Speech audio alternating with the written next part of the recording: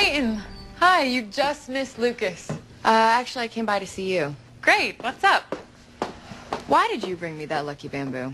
Well, I just want... No, I'll tell you why. You were marking your territory, and that's okay. I get it.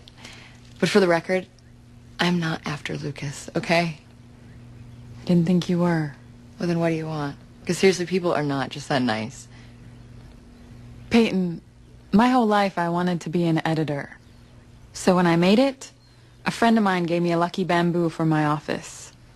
Now, I'm not naive enough to think that I found my way because of some plant on my desk. But that plant was a symbol that I had finally made it. That's all I was trying to give you. A reminder of the first day you started living your dream. It's good to know you're not after Lucas. Good luck.